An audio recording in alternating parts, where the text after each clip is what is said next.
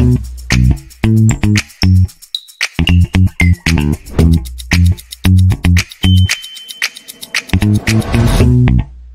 everybody, welcome back to HPC Tech Shorts, where every week we take you to the water cooler here in HPC Engineering, and we talk to some of the scientists and the engineers who are making the cloud a better place for your HPC workloads. A couple of weeks ago, we talked about the open source project and the open source software called Nextflow, which has turned out to be really, really popular in the genomics and healthcare life sciences space.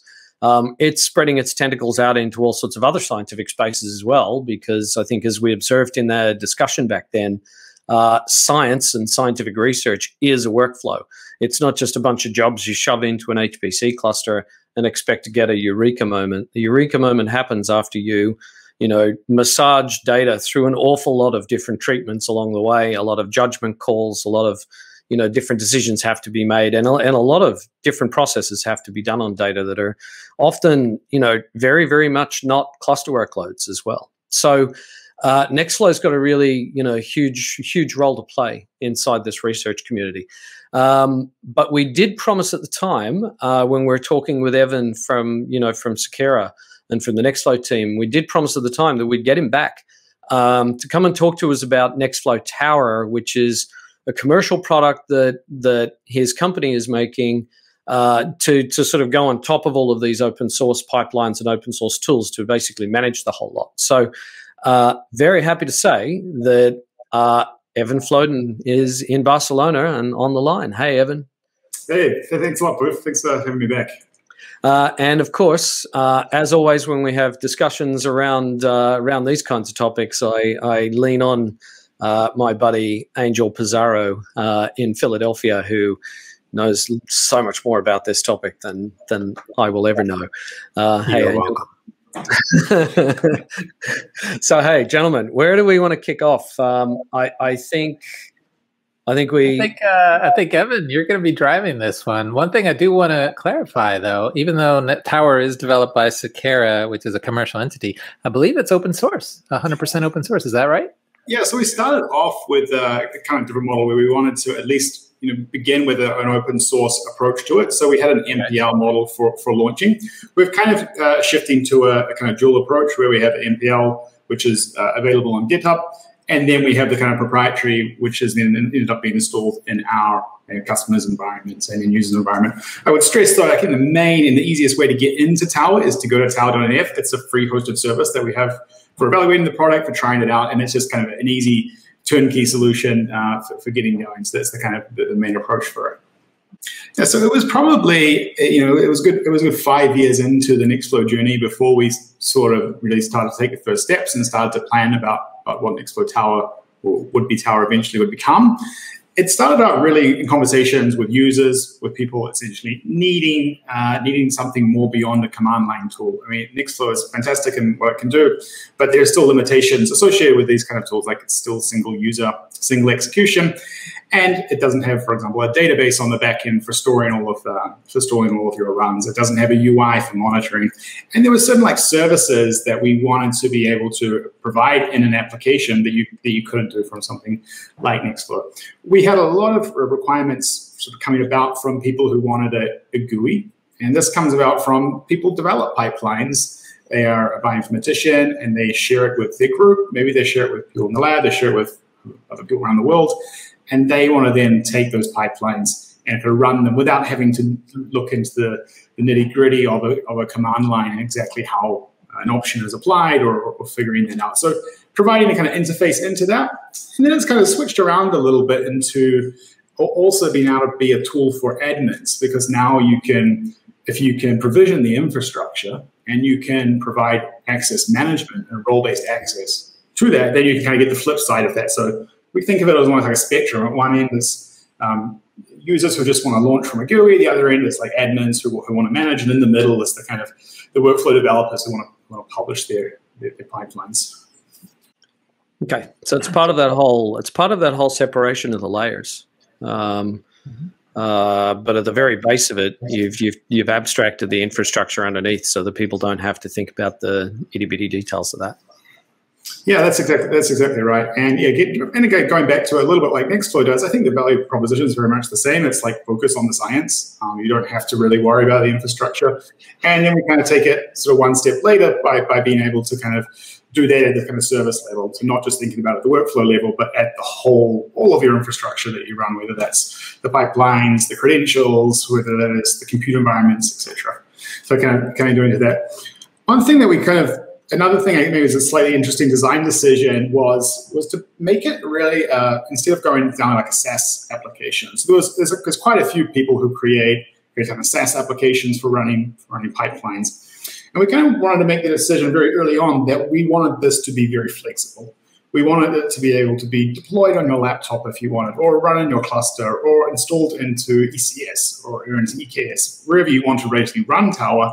And therefore, we kind of wanted to do sort of a new kind of way of developing applications that have been done previously. So we used a technology called Micronaut, which is a kind of microservices architecture.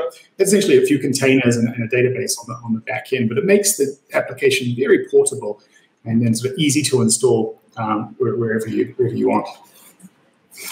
Other things we're thinking about in that regard is a clear separation between where the application is deployed and where the workloads run.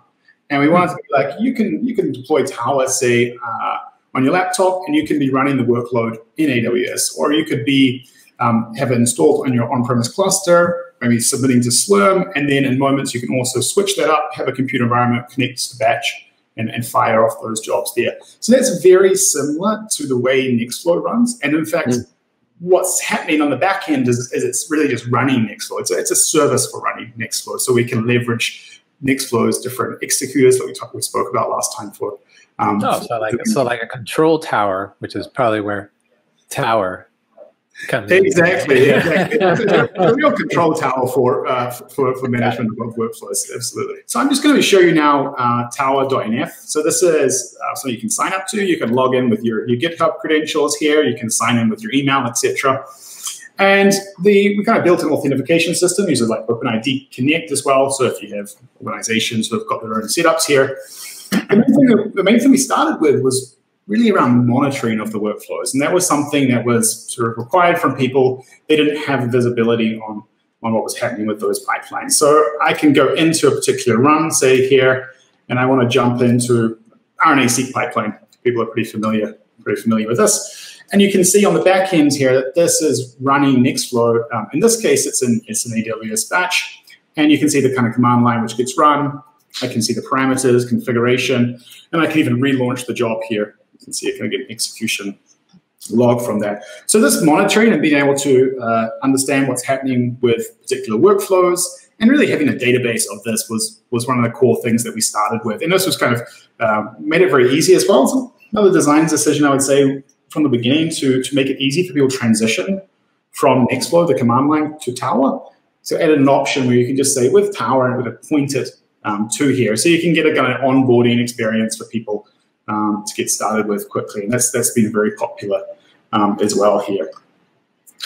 Other things that are kind of interesting here are around the statistics that we take. So we're able to gather all the kind of metrics that are used from each of the individual tasks and then to aggregate them. So you can store all of that information again in the database.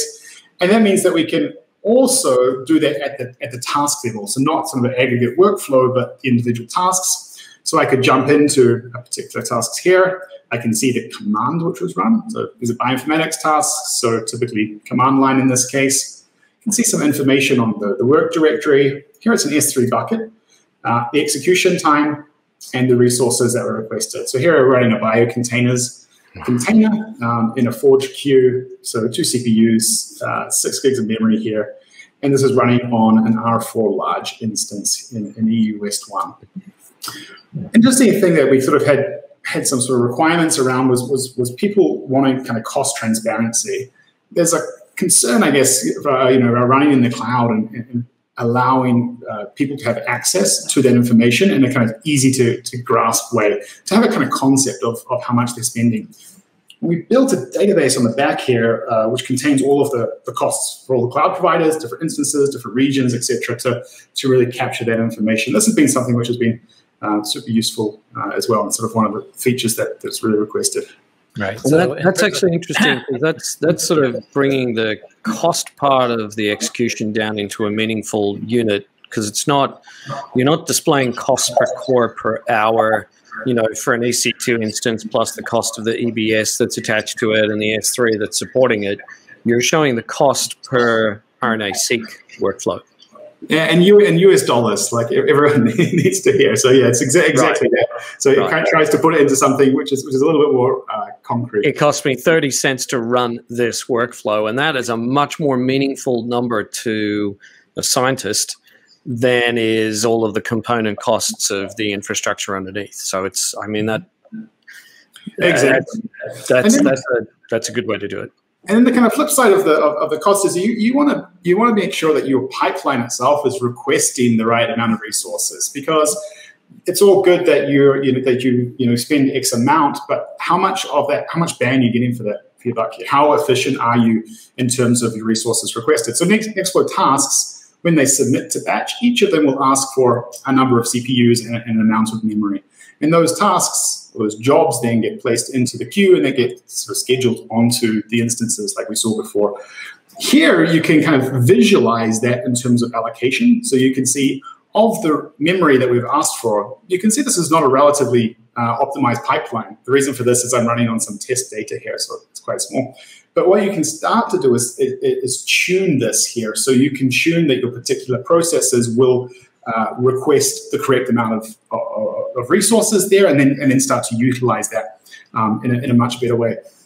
Interesting when it comes to batch, what we've observed here is that by doing this, you kind of get a twofold speed up, because if you request less resources, you end up getting kind of more tasks onto the same amount of VMs. So you get sort of an additional increase there, and then obviously it speeds up a lot because there's more instances available, and you're able to get there. And the cost models do account for multiple jobs running on a single instance as well. So yeah, that's a little bit tricky math there. You kind of have to think about it slots, but absolutely awesome. And in terms, I saw that you had spot costs. Are you sort of monitoring that in real time as things are executing, or is it just something on the back end and I see the word estimate there because until the bill comes through, the bill doesn't come through. What are you guys doing in terms of sort of modeling variable charges like spot?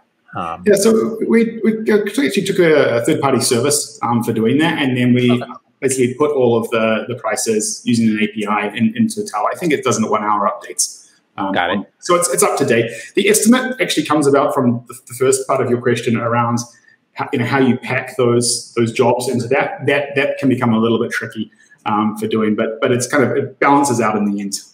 Right, but I mean, you guys are taking the right approach, certainly for these kinds of workloads, and part of that sort of statefulness that Nextflow brings to the workflow, or at least the understanding of the state, the state transitions. You guys can actually run in a highly unpredictable environment like Spot, where and get an extraordinary amount of value out of that. So you're kind of putting wheels on that bike for the customer, and then it's much easier for them to drive. The other thing I'll point out is that I love how you're looking at resources and price within the same dashboard, because our group does a lot of price over performance, because some customers will want one over the other, and really depending on the time that the results need to come in, they may be willing to allocate larger resources that might have other things available to them. For instance, additional slots in the CPU. They might not be using all of a GPU instance, all the cards in the GPU instance. They can maximize the CPU utilization for the overall job. So in terms of percent allocation, you don't see them, or better yet, they don't use up all the memory on an instance given the size of the CPUs, but they use up all the CPU slots to go much, much faster. So our folks can take a look at what's the resource that's important to me, what's the percent utilization and the cost for that, and then compare it across different allocations. Yeah, and it's exactly that comparison, which we're starting to look at now as we come to do some sort of more serious benchmarking. And sort of as part of that, one of the sort of fantastic blog which came out end of last week, which was really looking at that, was running a GATK pipeline, so real life pipelines here, and looked at the different costs across the instance types here. So it was looking at C's and M's, and really trying to understand exactly what happened there. I can actually flip up some. Is this this one, the Diamond Age? Absolutely, yeah. This blog post from friends over at Diamond Age did a great job of creating some pipelines and then running some real serious benchmarks over many different instance types there. What we can do is I can bring up some of those results, and we can talk a little bit about them in the mirror report. I'll make sure that I put the I'll put the address to that blog. I'll put the URL for that blog post into the show notes so everybody can have a read. Yeah, just before you get into the results, just a little bit of background. That is a port that Diamond Age and Seqera did of the GATK best practices pipeline, which is available from the Broad. Except the Broad, obviously uses a different workflow language and a different workflow engine. But the Nextflow is essentially repeating that. And the other thing that I'll say is that some of this is these are artificial benchmarks in that they stood up an environment to test an instance type and then immediately brought it down. Whereas in real life, some of the things that you'll see here are especially in terms of the overhead of Spot for runtime costs, will be amortized over the life of your real life workloads. This is just showing you, brand new environment, new instance, and let's take a look at what it does. Evan, can we go sort of move over to an actual demo of the product? Let's get into the guts and the gore and show us, more to the point, how easy it is to actually get all this stuff up and running. Yeah, absolutely. Let's get stuck in and try and create this environment and kind of show you how you can do that. So I'm going to now just jump in here, and I'm going to create what we call organization here, and I've created one here for HPC Tech Shorts. Jump into great company that. Yep. It's a great organization. Come in here.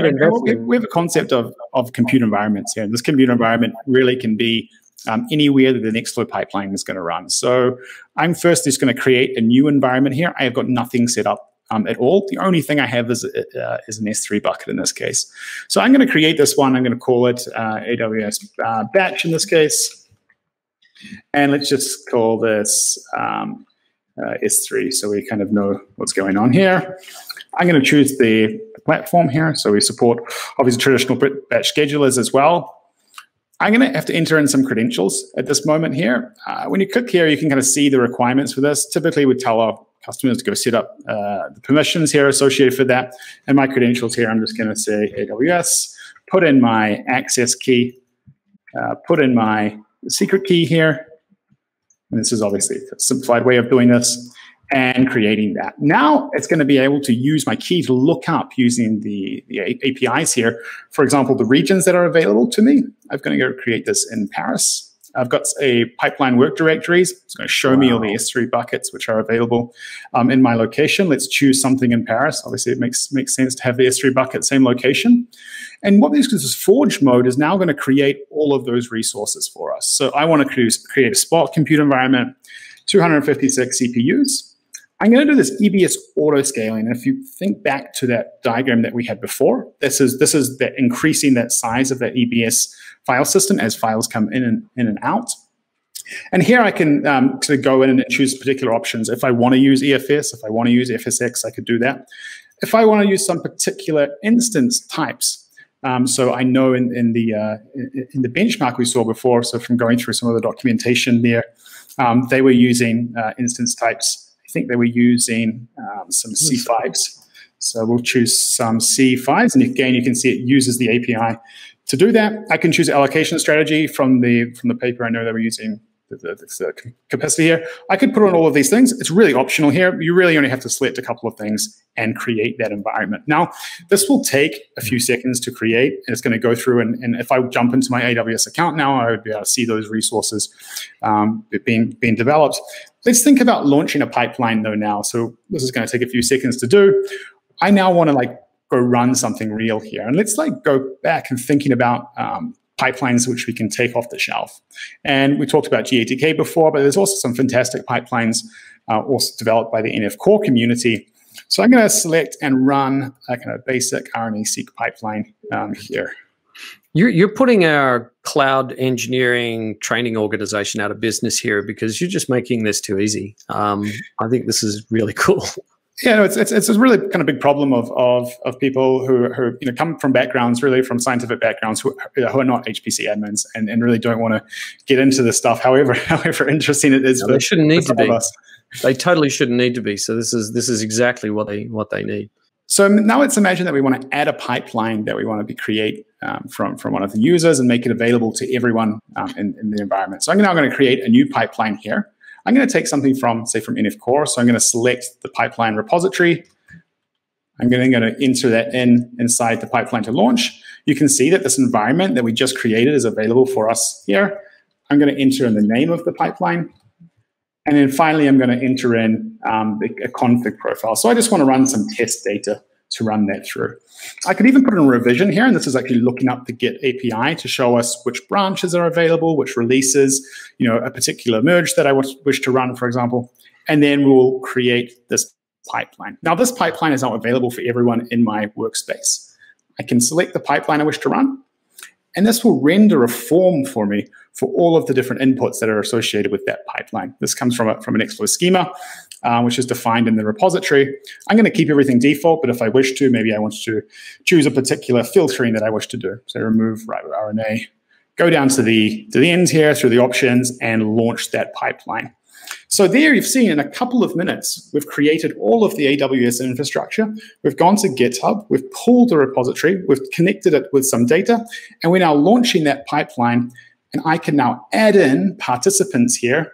So it just happens to be you here, Wolf, as well, who can then go and launch that pipeline themselves, can see these results.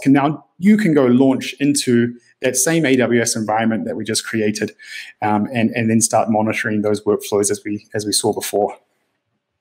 Mind blown. I mean,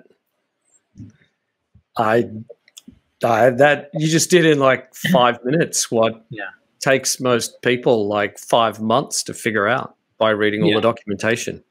Absolutely. Plus, I love this concept of shared workspaces to be able to collaborate with folks across different organizations and institutions. That's really fantastic. Not just for basically getting the work done, but also afterwards, being able to share that work and being able to make progress or iteration on the workflows. That's pretty fantastic.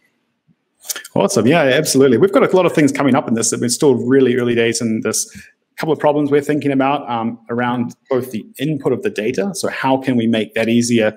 Also, there's kind of concerns around how can you make the access of that data, so using this model really efficient as well. So you can think about ways that you could apply permissions to that data. We're working on a data sets functionality. And then the output of that, like the results, the reports, etc., and making all of that intertied with what's available here, and kind of closing a bit of the circle there for a lot of workflow users. And you could pretty easily have these workflows constructed so that they could also be running on your on-premises equipment as well. Make use of your on-prem cluster as well as making use of the cloud when you need it. The whole thing through the same pane of glass. Yeah, exactly. If you say we have an example. We have instances set up in AWS running Slurm, so I could sit in here, select my Slurm workflow manager. Again, the credentials here would not be AWS credentials. These would be SSH credentials. So I would put in here a private key. I would choose my username, the directories, and then I would choose the actual queue name. So this is a Slurm queue in this case, and the compute queue in Slurm. And then that would be available. Everything is happening at the same layer there. So I get all of the same monitoring. I get all of the same sort of view of those pipelines. I could even tie those pipelines to a Slurm environment, etc. And it kind of works in the same way. This is fantastic. Folks that are able to leverage it just at Tower NF, which is pretty great. A lot of biotech and pharma customers actually want commercial support for these solutions, and that's available from you guys at Seqera, which is great. If you want to find out more information, go there. And again, that URL to Tower so that you can kick the tires is available here. Anything else we want to highlight, gents? Because this has been really feature-packed. That's fantastic. Just a shout out to the people from Diamond Age for doing those demos. That was a great blog post. We're really excited about this, and hopefully it's going to be the first of many in terms of us taking this technology further, like really seeing what the limits are, and then again on the other side making it accessible for people, for scientists to use. So we're really kind of thinking about here longer term as well. Evan, thanks for coming in, talking about this. Thanks for showing us your very, very cool toy. Anytime. Absolutely. I think we're gonna have to come back to dive deeper over time into some of those storage topics about when to use things like FSX for Lustre underneath these workflows rather than EBS or S3, et cetera. And I think there's going to be some more sophisticated discussion and deeper dives in those areas that we have to have. But I think for now this is just a really awesome way to kick off. If anybody out there has any, if you've got some other topics that you'd like to see us dive deeper into, things that you'd like to see us show on the Tech Shorts channel, please DM us on Twitter. Our DMs are open. We'd love to hear from you. And for now, thanks both. See you guys soon.